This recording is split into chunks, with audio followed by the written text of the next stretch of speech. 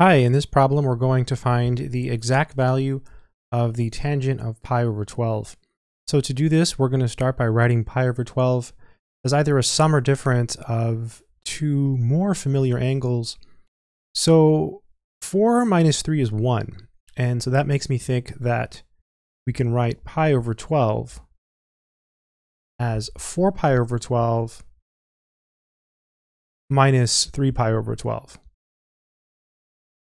And these have been carefully chosen because these work, right? 4 pi over 12 is the same thing as pi over 3 because 4 goes into 12 3 times. So this is pi over 3. And we know this angle. This is a very familiar angle. We can compute the trig function values of this angle minus, and then 3 goes into 12 4 times. So this is pi over 4. Again, a very familiar angle. So it looks like we have pi over 12 written as a difference of two more familiar angles. So we're going to use the difference formula for the tangent function. I'm going to go ahead and write it down so we have it here on the screen. So the tangent of x minus y is equal to tangent of x minus tangent of y. And this is all being divided by 1 plus tangent x, tangent y. So 1 plus tan x, tan y. So this is the formula that we're going to apply to this. So step 1 in a problem like this is to first, again, figure out how you can write the pi over 12 as a difference of two other, or sum of two other familiar angles. Because there's a 1 here though, this is it's 1 pi. I couldn't really think of a way to write it as a sum. So the difference formula seemed to be better. If it was something like 7 pi over 12 instead, in that case you could do something like 4 pi over 12 plus 3 pi over 12. In this case you would use the other formula for the sum.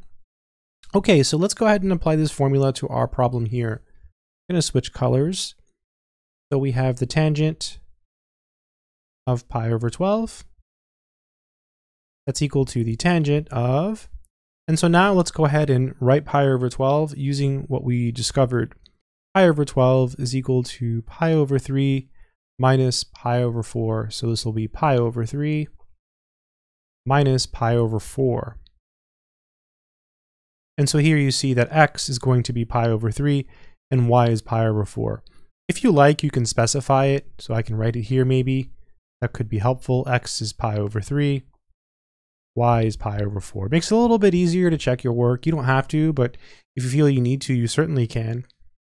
So this is going to be tangent of pi over 3, because our x is pi over 3. So you see it makes it a little bit easier. Minus tangent of y. So y is pi over 4. And some people skip steps, like they say, oh, I know what the tangent of pi over 4 is. I'm going to go ahead and write that down. That's fine, you can do that. I'm going to go ahead and just show all the work. It just makes it a little bit easier to check your work. So tan x, again, x was pi over 3. So this is tan of pi over 3. And then tan y, again, y is pi over 4. So this is tan of pi over 4. Good stuff. Okay, let's keep going. So now we just basically have to figure out what these trig function values actually are. So this is equal to, I'm going to come over here. So tangent of pi over 3 is the square root of 3, just from memory, minus, and the tangent of pi over 4 is 1. This is all divided by 1 plus, again, tangent of pi over 3 is the square root of 3, and the tangent of pi over 4 is 1, so times 1.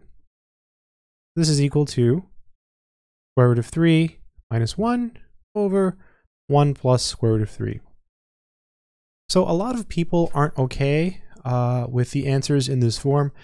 Many people require that you not leave square roots in the denominator. So if you want to, or if you're taking a class maybe in high school or college and you're required to rationalize, let me show you how to keep going.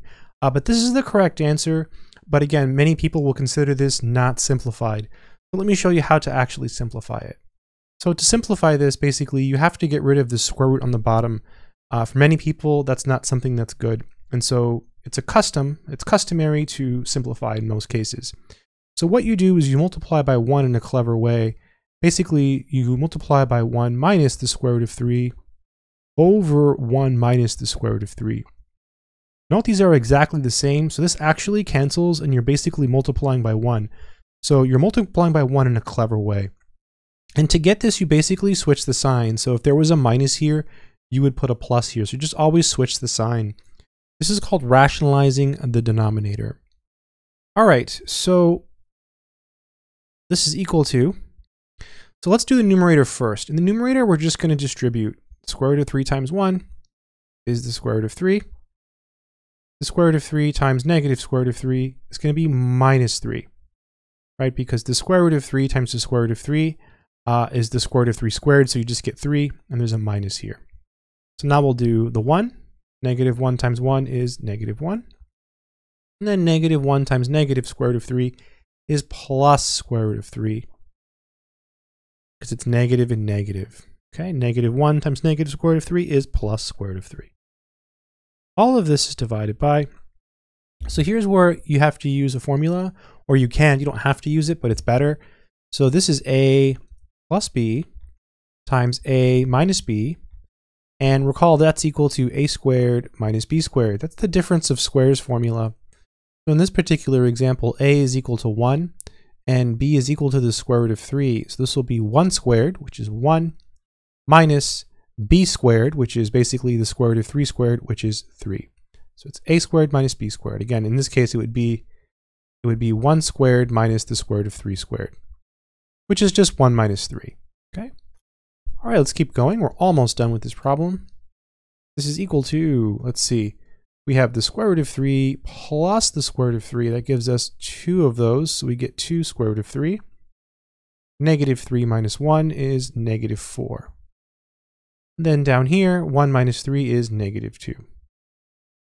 And again, still not really in an acceptable place. I honestly think this is worse than before. So because you have this negative 2 on the bottom, not a good way to leave your answer. Let's break it up into 2 fractions. So it's this over the bottom.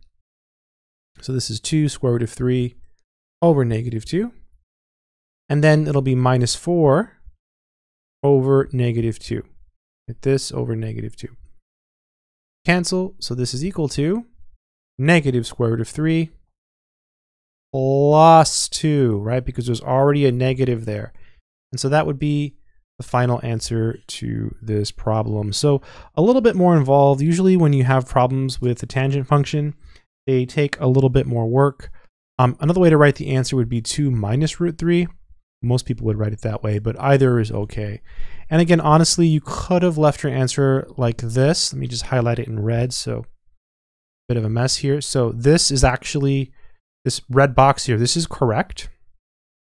Okay, this is correct.